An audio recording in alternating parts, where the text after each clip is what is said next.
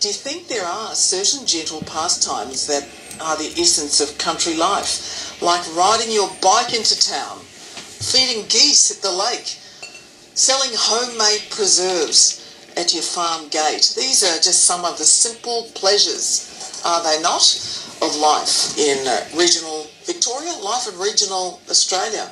I'd love to hear your list this afternoon. What are the things that you think are important to life, gentle regional life, and things that you have recently been told by your council or some other authority you can no longer do? Meg Ullman is a Daylesford writer who has been working at a protest stall in the main street of Daylesford. She is up in arms about the latest proposed ban by the Hepburn Shire Council on riding your bike along the main street and also some surrounding streets. Meg Ullman, good afternoon. Good afternoon, Nicole. Meg Ullman, you had a protest stall for a little while in the main street of Daylesford today until you got washed out. What is your major complaint about the local council's bid to ban bikes from the main street? Our council, among other things, has declared a climate emergency several months ago. So this is in direct conflict with that declaration. It's not just down the main street where bikes will be prohibited. It is also, the area that they have designated is also past the local Daylesford Primary School, which means that kids won't be able to ride their scooters or skateboards or bicycles to school. What do you think about that? And what sort of reasons have the local shire given you for seeking to implement this ban? They haven't actually given us a reason, assuming that it's to do with safety.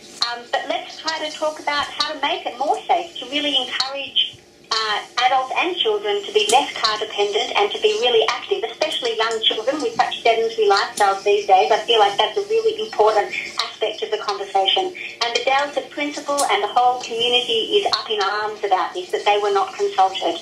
Why is this such a flashpoint for your community? I understand there are a number of other bans that are also on the cards.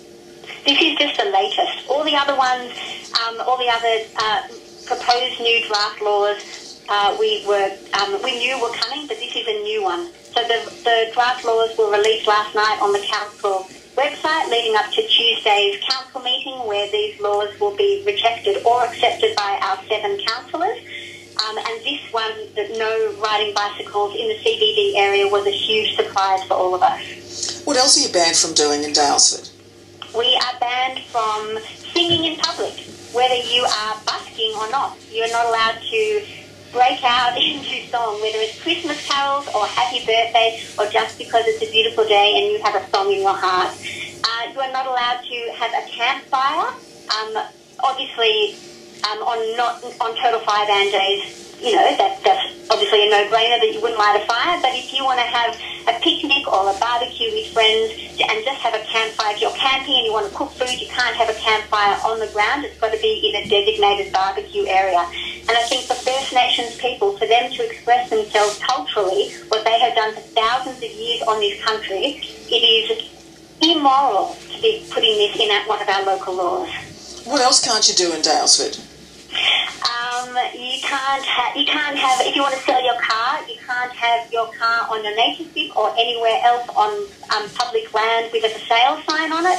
And you can't have regional produce, honey or eggs or flowers or preserves for sale in a farm gate store. So these are just some of the things that you can't do anymore. I thought Daylesford was a town where you were supposed to go to relax and enjoy the gentle beat of country life.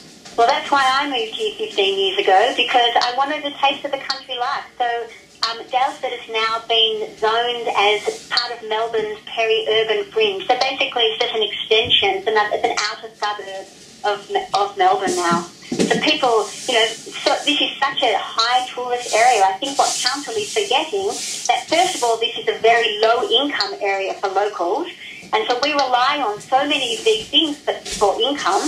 And second of all, is that I think 1 in 3 jobs in our shire is to do with tourism. So this is just an extension, another suburb of Melbourne. We're going to lose tourists because they want to get out of Melbourne for what is so special about our shire. And if they don't find that, then they'll just stop coming.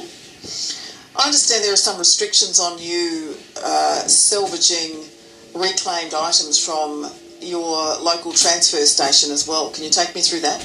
Yep, that's a really, really big one because there are so many people in this area, as I mentioned, who are low income.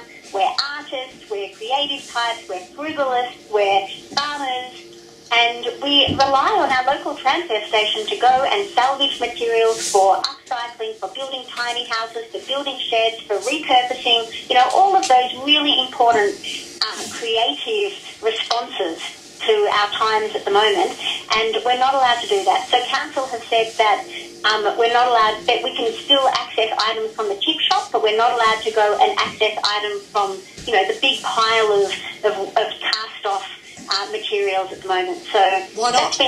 Why not? For safety. So they say that it's a WorkSafe issue. We contacted WorkSafe and they said it's up to each individual council to work with their community to make sure that their area is safe. So there are lots of really well-done transfer stations in this region, including the Eagle Hawk one and Bendigo. And so we're saying to council, let's go on the excursion, let's take our council, our transfer station workers, let's go and have a look at what's best practice. What are other councils doing that we can really learn from, instead of just doing a blanket ban? I understand you're not allowed to have geese at your lake. That has been a really, really big issue. The geese were taken away. There was a report written by the biodiversity officer saying that the geese were keeping the black swans, which were indigenous to this area, away. There was lots of kerfuffle about it because the Lake Dalesford is not a natural lake. It is a man-made, person-made lake. So, we're all newcomers. We're all old-timers. Let's just try to work with what we've got. So have you got black swans now everywhere on the lake? Apparently one breeding pair has been seen, so that is a happy ending to that story. So you're not allowed to have geese on the lake, you're not allowed to sing in public, you can't have a campfire. If you're camping, you've got to take it to a picnic or a barbecue area. It's got to be designated a barbecue area. If you want to sell your car, you can't put it on your nature strip. If you want to sell your produce at the farm gate, that's not going to happen either. And now you're not allowed to ride your bike into the main street and other surrounding designated streets. That's right. It's madness. It's absolute madness. What's your message to the council, Meg? My message to the council is please form a working group and work with the community for all of the different wards in our shire, and please let's work on creating some bespoke laws that actually reflect the different communities and creative communities in this shire. Thank you. We will stay in touch. This vote is happening on Tuesday night, I understand. Yes, it is.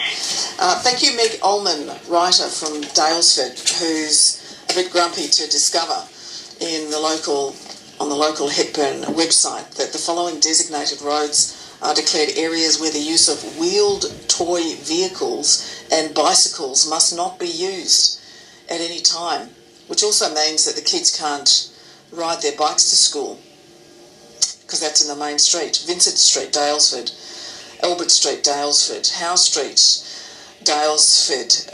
What are those things that you used to be able to do and you suddenly find were banned with the stroke of a pen? 1300 303 468.